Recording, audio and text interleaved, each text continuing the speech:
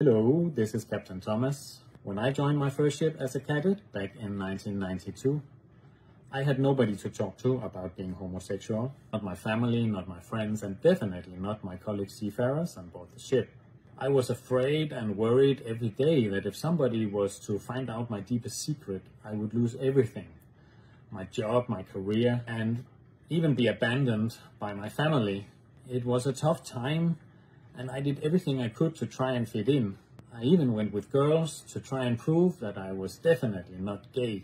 If only I would have had someone to talk to or a place to go.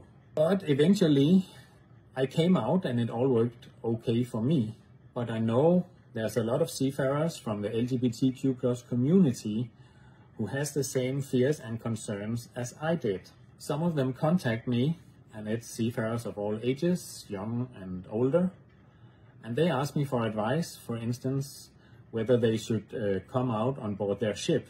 And I am very happy to listen and to help, but now I'm even more happy to tell them to go and join the Sailor Society support WhatsApp group for LGBTQ+ seafarers. I believe that this new initiative can help make a big improvement for the mental health of LGBTQ+ seafarers in the future. Since the startup in June,